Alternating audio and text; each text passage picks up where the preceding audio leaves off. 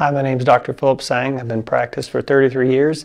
I continue to expand my practice, learning new different techniques, and the seminar here is very helpful, and you get a lot more hands-on.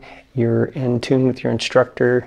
You ask any questions, they'll come back, review it with you, and it's a great experience to get better depth of knowledge of the cranial adjusting with the infants. One of the great things is being able to, one, feel the contacts that you're talking about when you're doing the cranial work, and being able to have confirmation from the instructor that you're in the right place, in the right position, the right line of drive. That confirms what you're learning, along with just looking at the paper, trying to visualize in your brain what's going on to actually feel the contact and feel things move.